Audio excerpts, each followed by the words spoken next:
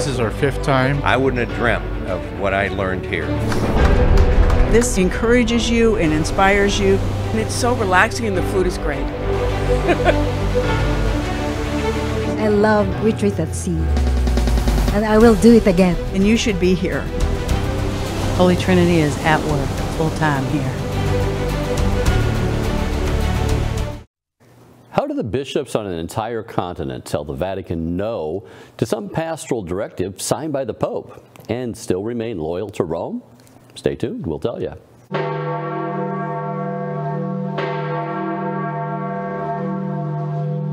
Join us with the latest from the Eternal City, Church Militant's Rome correspondent, Dr. Jules Gomes. Jules, you think if the bishops from 500 plus dioceses all together reject a Vatican directive, like the recent one to bless couples living in sin, and that directive was signed by the Pope himself, then these bishops would be in defiance of Rome and labeled schismatic.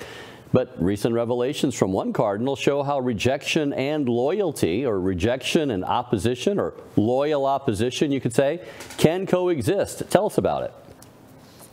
Brad, in a strikingly candid interview, Cardinal Fridolin Ambongo Besungu, who is really the top cardinal overseeing the whole of Africa. He's president of SICAM, the Symposium of African Episcopal Conferences of Africa and Madagascar.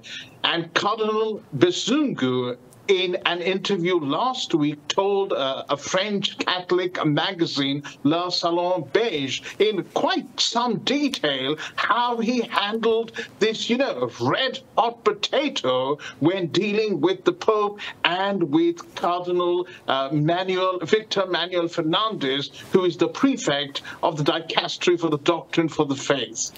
And he's also a member of the Gang of Nine, the inner circle of the Pope himself, one of the chosen cardinals handpicked by the Pope to instruct him or to work with him, collaborate with him very closely. So he's not a nobody by any means. What did Cardinal Ambongo, what was his immediate reaction when the Fiducia Supplicans came out about blessing same-sex couples and couples living in sin? His immediate reaction, and what steps does he say that he took immediately to redress the problem? Well, Cardinal Ambongo tells us that when Fiducia Supplicans swept the world on the 18th of December, the shock wave, he said, just flooded across Africa. We were all horribly shocked that such a document could come from the Vatican. And then he goes on to say, let me quote him, he said, we didn't understand what was happening at the church level. Furthermore, other churches that called us said, we count on the Catholic Church to oppose this ideology. Now, you are the first to authorize the blessing of homosexual couples. And Brad, this is something I've been talking about. Why are the African bishops so resistant to this document? And one reason is because there will be an exodus of Catholics leaving the Catholic Church and joining evangelical and Pentecostal churches. And of course, there's severe opposition from Islam as well. And so in this context, now you can understand why Cardinal Fridolin Ambongo Besungu is telling us that other churches, non-Catholic churches, were putting pressure on them to stall the going ahead of this document. And that's interesting, Jules, because the scandal of shaking all these people away from the Catholic Church as if they are now in the tank for same-sex marriage, which would be the appearance if you have couples coming up and blessing them in public and all this. And Fernandez was Cardinal Fernandez, who drafted that document. He later on said, well, it's just, they just have legalities down there. It's against their law and stuff like that. But here you're talking about all these people who would be scandalized and driven away from unity with the church on all this. So he gets all this negative reaction and categorizes, clarifies it all, gets a report together and heads to Rome. Then what happens? Well, he says he immediately flew to Rome, and he drafted a 7-page, he wrote a 7-page letter to Pope Francis, sent it to Pope Francis, flew to Rome, and met with Pope Francis, and then Pope Francis directed him to meet with Cardinal Fernández, and they sat down together and drafted a letter that would eventually come from the African bishops. And that letter would categorically say that the African bishops are refusing to bless couples, but are more than willing to bless individuals.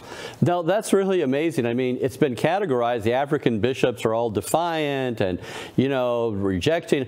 But the letter actually that was saying no, we won't bless it, that was actually drafted in Rome with the help of Cardinal Fernández at the direction of Pope Francis. I mean, that's just, to me, that's just amazing that sequence comes to light. Can we, before going into Fernández too much, can we talk about what was Cardinal Ambongo saying? How did Pope Francis take this news of this historically massive rejection to a specific pastoral practice that he personally signed off on? What was his response or his emotions to the Cardinal? Well, that's why this interview is so frank and so wonderful, really, to read, because Cardinal Ambongo talks about Pope Francis's reaction. He says, that same day the Holy Father received me, and the Holy Father was very sad. I must say that he was the first to suffer from all the reactions that came from all over the world, and he suffers from it because he's a human being. This doesn't make him happy. Cardinal Ambongo goes on to say that I reached an agreement with him because I told him that the solution to this issue is no longer to send us documents with theological or philosophical definitions of blessings. The people are not interested in that. What is of interest now is a communication that reassures the people in Africa, that calms the spirits of the faithful.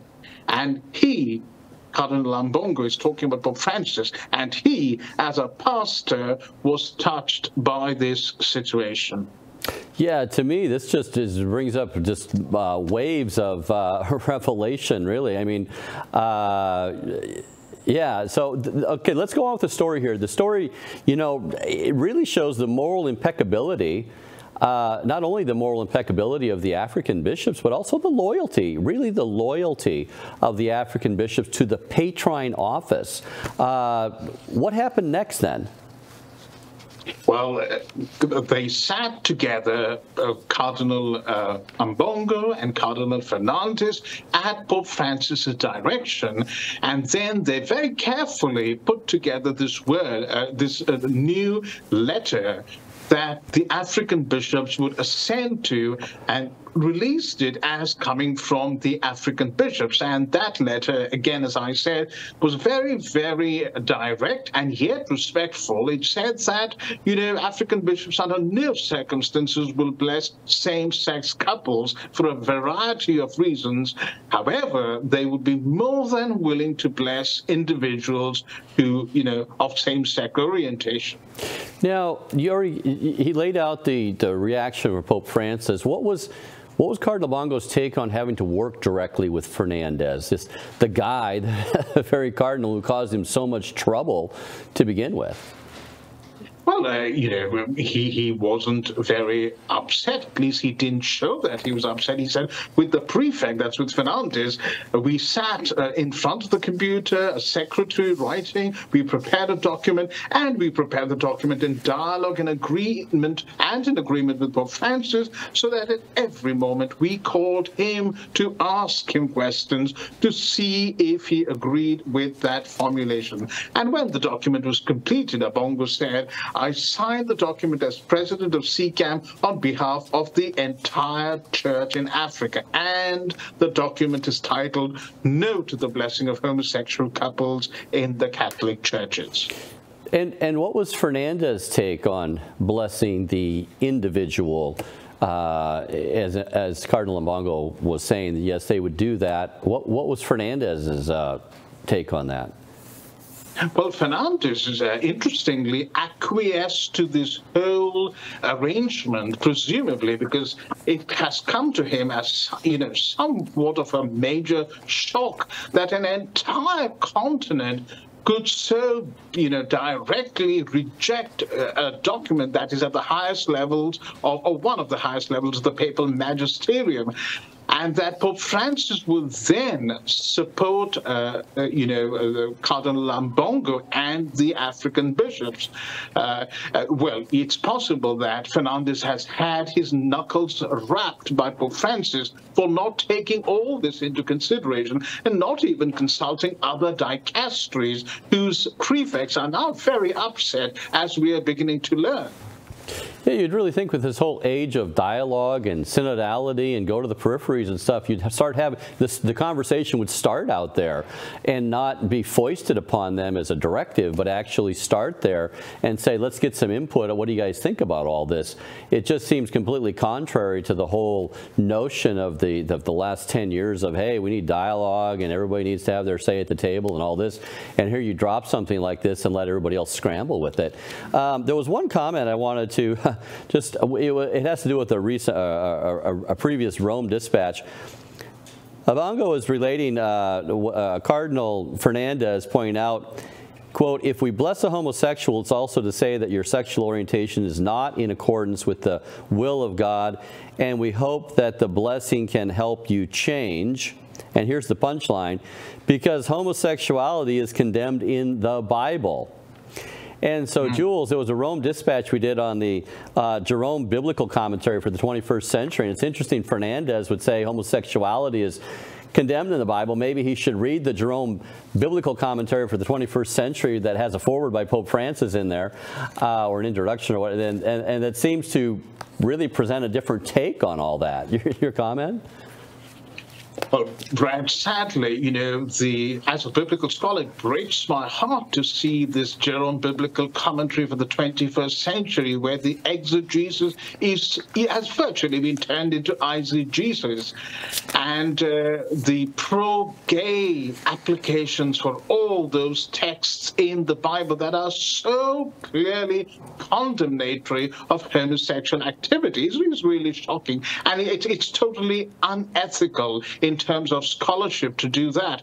But, it's amusing that Francis has written his foreword to that commentary, and that commentary has received an imprimatur and a nihil obstat, which, doesn't seem to have any meaning nowadays. Well, we might, raise funds to send copies of these Jerome biblical commentaries for the 21st century to every bishop in Africa, starting with Cardinal Ambongo, and maybe they will change their mind. Forgive me for the sarcasm, but I just couldn't help it. Oh, well, Jules, that would be a great thing. Get a PDF of that and email it as a journalist, Jules, to the 500-plus dioceses in Africa and get their collective take on that. See how they think if that imprimatur should be on there or not. That would be an interesting story. Well, there you have it, how bishops heading more than 500 dioceses can collectively reject, firmly and clearly reject, a pastoral practice that comes from the dicastery for the doctrine of the faith and is signed off by the Pope himself. Well done, Africa. Well done indeed. Jules, thanks for laying out this good news story for us today. Thank you, Brad. Thanks again for watching today's episode of Rome Dispatch. This show is brought to you by donors like Real Estate for Life. If you're looking to buy or sell a home and want to support our mission, visit realestateforlife.org. Again, that's realestateforlife.org. Be sure to tell them Church Militant sent you. God bless.